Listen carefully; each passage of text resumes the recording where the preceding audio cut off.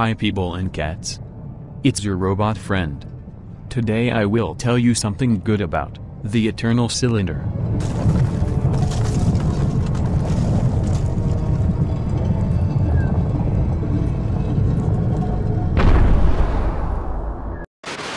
So far this game has been an absolute blast. The environments feel alien due to their surreal nature, and the wildlife that inhabits the world have to be some of the most unique creatures I've seen in a game in a long time. The music, the graphics, the story are all great. My only complaint is that platforming is a bit wonky because the critters you play as are a bit bouncy, and I feel like there could be some platforming improvements. But other than that the game is incredibly interesting. I don't want to spoil too much, but the game features a combination of both wonder and relaxing moments, too terrifying and intense as you watch in horror as the cylinder crushes everything and lights up the sky with fire and lightning. I have not finished the game, but the inventory and item collection and survival systems are unique. There are only a few major biomes, but each ecosystem is incredibly diverse with life, and every environment has its own cast of creatures with interesting behaviors. Overall I've enjoyed this game so far,